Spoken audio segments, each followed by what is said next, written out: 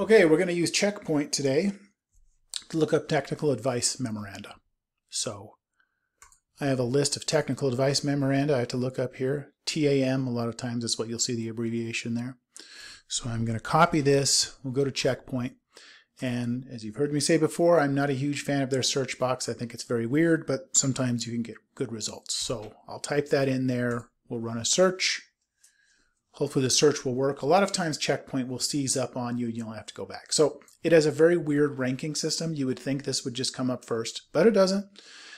They're bringing up first these federal tax cases. You scroll down, there it is right there under IRS rulings and releases. It's very strange how they rank their results, but the most obvious one I would think would be this. So there it is right there. And then it comes up. If I were you to save this, what I would do, I would click export and I would export it as a PDF. It's very difficult to save URLs from here. These URLs will expire. It's not an easy database to work with like that.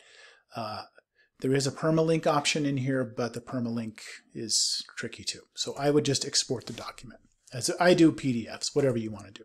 Okay, we'll take this back. And how I would do it, because I have a bunch of these to look up and I don't want to have to go through this every time, all this scrolling. I would go back here to home. This, when you click federal, this is like the home button in Checkpoint. It took me a long time to figure that out. Anyway, so what I don't like their search box. So what I would do, I would go to quick links and I think it's going to be under probably here, find federal rulings.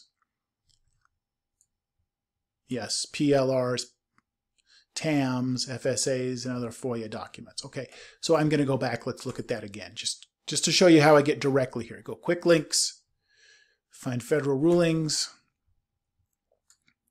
and then TAM is right here. Now, what you want to do, see, this is a little tricky. If I search for TAM here, when I'm in this area with TAMs, if I search for TAM and that number, it probably won't be able to find it.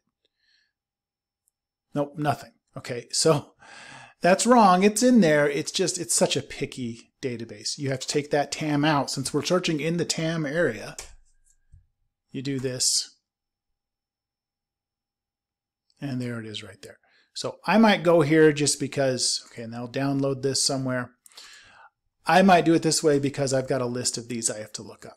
So I'll just take the number. I'm going to copy this. Then I'll use, I actually use the back key in Checkpoint, which is weird for databases, but I'll use the back key. I'll go back, get rid of that TAM for the next one I have to look up.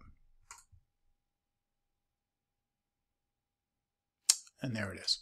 So a couple ways, and remember, the federal button is kind of like the home button for Checkpoint, as strange as that seems. If you go from this first page, you'll probably get pretty good results.